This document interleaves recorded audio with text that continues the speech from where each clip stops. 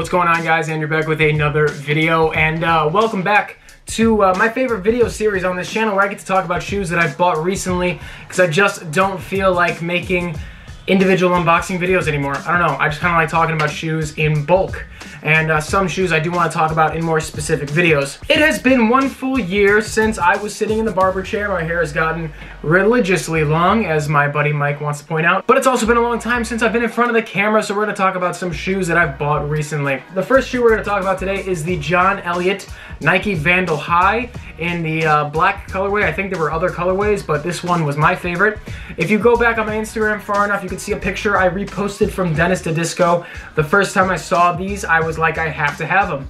And then I never ended up picking them up. So recently the price on this shoe has dropped down significantly, so it was a lot easier to justify picking up a pair of these that I've wanted for a while. And the only thing is, I wish I'd gone down half a size because they are a bit roomy. That being said though, very happy to have them. As with everything, I'm very happy to have them in the collection, and they do not disappoint. I'll tell you that right now. Moving on to the next on the list, and this is in no particular order. In my opinion, this next shoe might just be one of the best Nike collabs of the year, and it's only March, about to be April. That being said, this is the Stussy Huarache Desert Oak colorway. Now, if you ask me, which if you're on my channel, you're watching my videos, you're probably wondering what I'm thinking. This right here is going to go down as one of the best sneaker collabs of the year.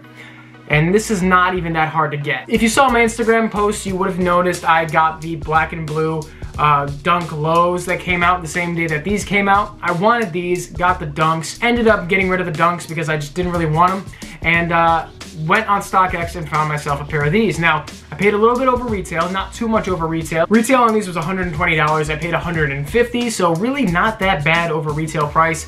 Whoever was selling them didn't make a lot of money. I'm not really mad at that. This is definitely one of my favorite iterations of the Huarache in a very long time. Now, I have one other pair of Huaraches. It's a white and purple OG colorway. It was a re-release from a couple of years ago, but I was a little nervous because I didn't know how well these were gonna fit. I got my regular size and they actually fit pretty nicely, so I'm really happy to have these. This is going to be a very heavy spring and summer rotation sneaker right here. One of my favorites so far of this year, and possibly one of my favorite collabs of the year. We'll see though. It's a long year. We got a long way to go. Moving on, we've got a pair of Adidas's on this list. Yes, I'm still buying Nikes religiously, but I bought a pair of Adidas's. Now this shoe right here is the EQT Support Ultra MW Mastermind Worldwide collaboration right here. Now, what do I like about these, aside from the colorway and the use of the Ultra Boost bottoms? Continental rubber on the bottom, Ultra Boost midsole, blue and white colorway. You cannot beat that with a hammer. What do I like about these? It's an Adidas collab that I feel is still under the radar. Now, very, very comfortable shoe in my humble opinion. I kind of wish I went a half size up, but you really can't be mad at the fact that I paid $80 for these on StockX. Mastermind logo on the heel. You've got Mastermind written along the stripes there. You've got white laces with the Mastermind logo on the aglets, sorry. You got Mastermind on the aglets of the laces there, and these came with white laces in them. Blue laces came optional. I like the white. It is what it is. So I think I'm going to keep the white laces in these, and another spring and summer rotation sneaker that's going to see a lot of action, a lot of miles, because these are very, very comfortable, and I hope they stay comfortable. So there you go. Adidas EQT Support Ultra MMW. Sorry, I said MW earlier, MMW. And then finally, you guys are going to get a first look at what's in this box, because this is one of those Air Max Day releases that I think people forgot about because everybody wanted the Bacons.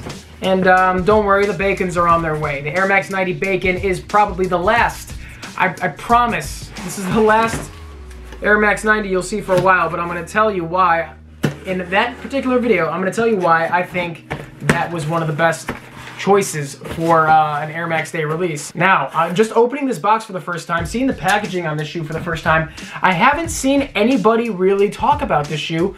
Maybe I just haven't been checking for it, but this is a very fun package. Wow, oh my god. All right, so you've got Nike Air, and then you've got every single type of Air Max box you can think of on the front there. You've got, oh, there's more on this side too.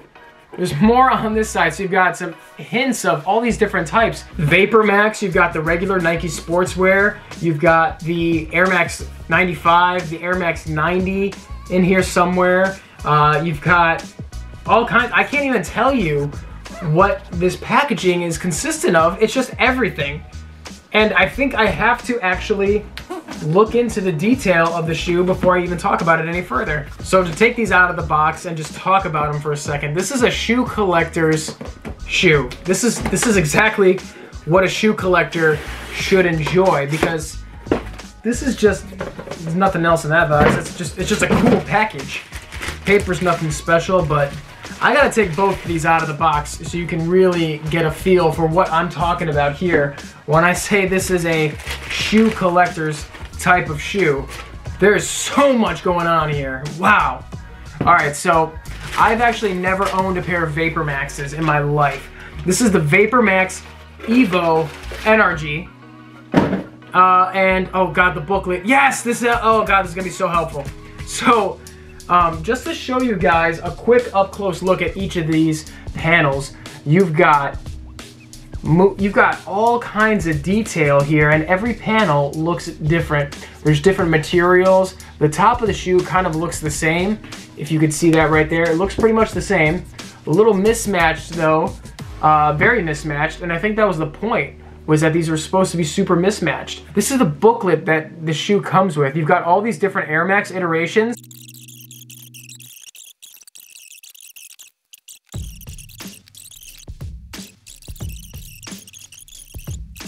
Because there's a little bit of, where is that? Hang on. This is so much going on. I don't know how to do this. How do you review a shoe like this? I have to do a separate video on this. I'm gonna cut out everything I just said, and I'm gonna do a separate video about this because I just rambled for about 4 or 5 minutes. Yeah, this is actually giving me anxiety. I'm not gonna lie to you. This is a crazy looking shoe. I think I really like them though. Now that I'm seeing them, I think I really like, because when you're wearing a shoe, you kind of see it from this angle. I think I really like the way these look. Honestly, there's just so much going on. I think they're really, really cool. Anyway, guys, that's gonna wrap up this video. I hope you enjoyed. I look forward to the next one. I look forward to the summer, man. I can't wait to go out and go sneaker shopping in person and stop by Unheard Of again when I'm in Cincinnati. So, until next time, guys, this is Andrew signing off. This is just too much. I can't. I've become flustered. I can't even begin to talk about this shoe right here. So until next time, this is Andrew signing off. Peace.